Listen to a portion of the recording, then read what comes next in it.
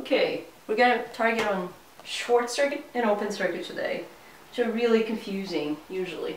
So this is a normal circuit. You've seen it before. There are 5 milliamps of current here, and we do this by Ohm's law. V equals Ri, and it's 1 kilo ohm. Let me do the I as it is indicated here. The current is 5 milliamps.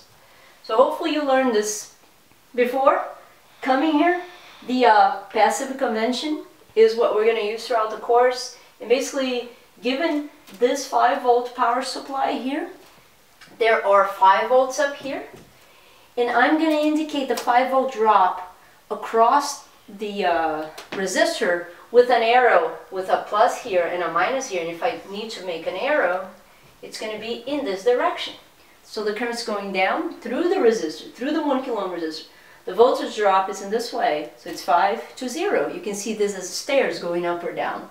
Now, this is all we knew before. What's new today is that if I have a short circuit, the resistance is 0. A short circuit means there is a wire from here to here.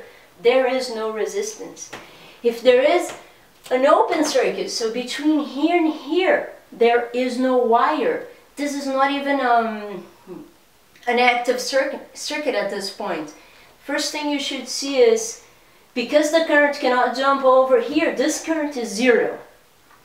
And this current could, but if there were any current here, it would go through this node, and it would go through here, but here it stops, and therefore this forces all these currents in this circuit and in the other circuit to be 0. You absolutely need to remember this, that there is no current. Okay, the next video we're going to talk about the voltage differences here.